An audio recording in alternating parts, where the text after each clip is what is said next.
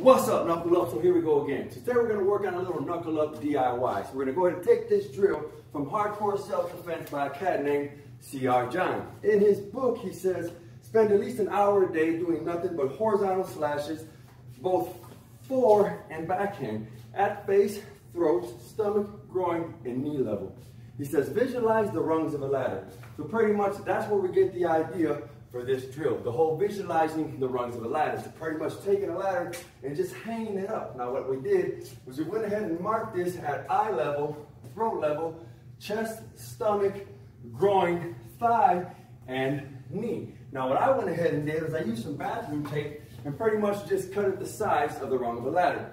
I stuck it on the wall. Now what's great about this drill, guys, and girls, is you can do this anywhere. You can put it on a tree, you can put it on the side of your house, you can put it in your garage, you can put it in the basement once again, and it's a great drill. Now I used chalk.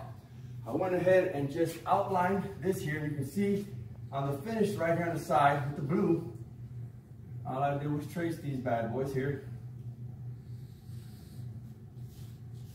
Take this off.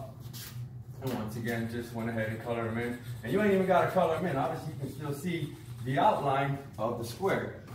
So once you've done all of your body parts, this is what you'll get, the finished goods. So now we're going to go ahead and go to the drill. So basically, it's just looking to slash in this vital box. Now once again, what I like about this is the rung of the ladder is about the same width as my vital box. So I want to stay within that box, protecting myself when I'm slashing. So from here, I'm going to go slow as I'm going to slash here. 1, 2, and you see I'm dropping levels. So it's also going to teach you to drop levels when I come back to the knee and then once again slice up. From here I may start on the bottom, now slice to the knee and then come up or come high. As you can see, all you're doing is practicing coming forward, slashing, and then once again changing levels from high to low and from low to high. So this is a great drill, once again, that we took out of a book that you can train anywhere. Hey, let me know what you think.